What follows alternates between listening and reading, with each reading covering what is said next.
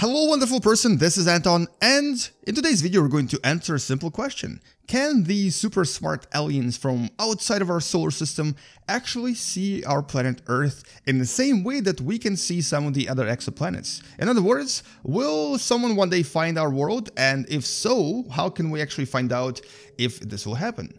Welcome to What the Math and enjoy the video.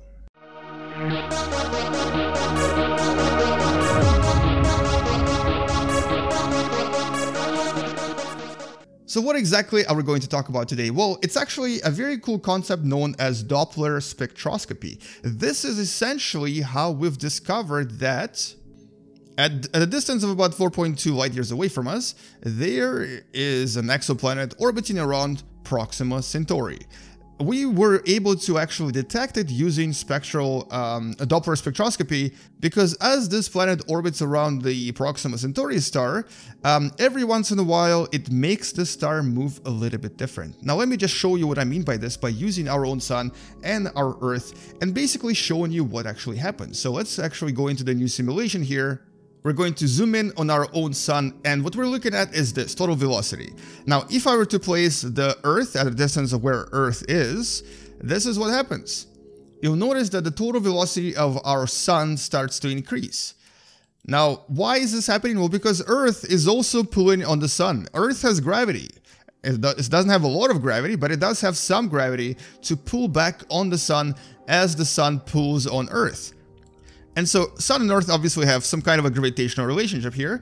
And if I were to accelerate time and make Earth orbit, let's just say this is going to be like several months a second, you'll notice that this graph, this particular shape, will start sort of turning into a kind of a sinusoidal or a repetitive pattern. So here, the sun gets to a velocity of about I think the maximum was about 0.2 meters per second, and then it drops down again. Now, how is this going to help us find exoplanets? Well, the thing is, there's something called Doppler shift effect. Doppler shift refers to the idea of a wave, so an actual light wave, and here's actually a picture for you, a light wave propagating away from the source. Now, if this source is moving away from you, it will be what's called redshifted. It will turn a little bit more red, where the actual wavelength will actually increase and the sun will look a little bit more red than it should. If the object moves toward you, it will look a little bit more blue. But because in this situation, sun right about now moves toward us, it becomes more blue shifted. Now it's becoming red shifted. Right now it's becoming blue shifted again, and right about now it's going to be red shifted again because Earth is pulling it on it into this direction and it's moving the sun away. And when it's on this side, when Earth is right about here, it's pulling on the sun in this direction and the sun is moving toward us. So that's essentially how we found the Proxima Centauri exoplanet and many other exoplanets as well. But what will actually happen if we put more planets here? So what would an alien see? What would, let's just say, for example, there's these aliens living on Sirius and they're looking at our sun right now and they want to see if there's actually a habitable planet where they can actually settle. Well, let's place Mercury. We're also going to place Venus and Mars here, so the 4 terrestrial planets. And once again, take a look at the total velocity graph that is created. And you'll notice that the shape of this graph will now change a little bit. It's going to be a little bit different. It's a little bit more funky. It has different planets orbiting at different periods and redshifting and blue shifting the sun a little bit more. Which suggests that if you're an alien looking for an Earth-like planet from the outside of the solar system, you will have a lot of trouble figuring this out. The motion that you see here is kind of unpredictable. Sometimes it's here, sometimes it's going to be over here, and sometimes it falls down over there. So here it's going to be very challenging to actually detect anything. And what makes this even more challenging for super smart aliens outside of our solar system is the planet Jupiter. Now I'm going to place Jupiter at a distance of about 4-ish astronomical units and just watch what happens to that total velocity graph. It is going to explode. Jupiter pulls on the sun so much that its velocity increases by over 100 times more than it does from Earth, Mercury, Venus, and Mars. As a matter of fact, if I were to actually open this up as a separate graph, if I were to show it to you in a larger time span, you'll notice that it's very obvious for the aliens that there's exoplanet here because our sun is redshifted and blue shifted quite a lot by Jupiter. But the terrestrial planets are close to being invisible. As a matter of fact, there's almost no way for these aliens to see them. You can only kind of detect them here. There's like a bit of a, it's not a perfect curve, so there's a bit of a smudge here and a little bit of a different shape here. And this would suggest that maybe there's other planets, but what kind of planets would be very, very difficult to sort of predict using this particular method. And if I place other gas giants, like if I were to place Saturn, Uranus and Neptune as well, this will change even more. So this will actually increase even more, and the actual pattern here will be very, very hard to predict. As you can see, it didn't even go down too much. It didn't actually go as low as before, and now it went a little bit lower. So, but this actually can be used by those aliens to see if there's other exoplanets around our star, and this will be quite easy to see because even with our technology, we're able to see the Doppler shift effect of as low as 2 to 3 meters per second, or even lower than that. We might not be able to see Earth, but we'll definitely be able to see some of the larger planets.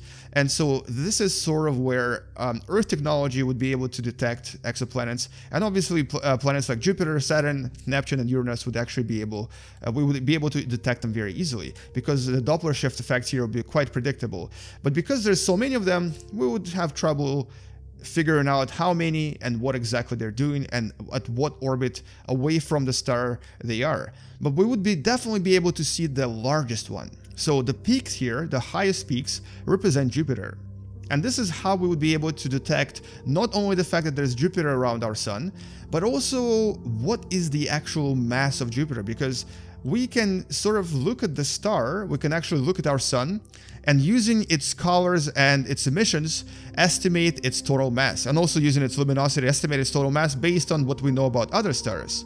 If we find the mass of the sun, and if we find the period here, and specifically we're talking about something like 10 or so years for this particular system, because this is like 10 years apart, we would be able to then find out where exactly in the solar system this Jupiter is located, and then using what we know about the star, estimate if it is inside the so-called habitable zone, this green zone where we can maybe have liquid water. But based on this system, we would right away find out that it's actually outside of the habitable zone. It's actually right there. And because of the way it acts on the sun, because of its mass, we'll be able to also predict that this is quite a massive object, and we will also be able to even predict its mass. And essentially, this is how scientists today use this technology and use this technique to discover many, many different exoplanets orbiting around the stars. So basically, from a distance, we look at the star that is right there, and we see the changes in color. So if it's blue shifted regularly and if it's red shifted regularly, we know that there's a planet orbiting around it, and depending on the amount of redshift, we can estimate the mass, and depending on the period, we can actually estimate where this planet is located. And that's really it. It's really that easy. Now, if you actually one day want to try this yourself, well, it will be very difficult because you do have to have very, very accurate ability to detect color from a specific star, and then obviously measure the changes in that color. But we today can use various space telescopes to do this quite easily by just looking at the star for several months, for several years, and seeing how the color changes. And it's a pretty cool technique. It's actually a very awesome scientific technique that is used quite a lot in astronomy. Anyway, so that's what we call Doppler spectroscopy, and this is how we found many, many different exoplanets orbiting around different stars out there. And it's actually a very, very accurate method, and it is used quite a lot by NASA. Anyway, thank you so much for watching, and hopefully you learned something from this video, and hopefully you'll share this with your friends, or possibly someone who you think might enjoy watching these videos. If you still haven't subscribed, don't forget to click the subscribe button, and I'll see you guys in the next video. Keep me later, and as always, bye-bye. And so if you are an alien looking at us from far, far away, you might actually be able to find Jupiter. And you might even come here to claim it for yourselves. But please don't come to our world, because we are very likely going to be destroyed by you if you come here. Because, you know, science fiction is usually correct about this kind of stuff. Anyway, see you later, guys. Stay safe, avoid aliens, and as always, bye-bye.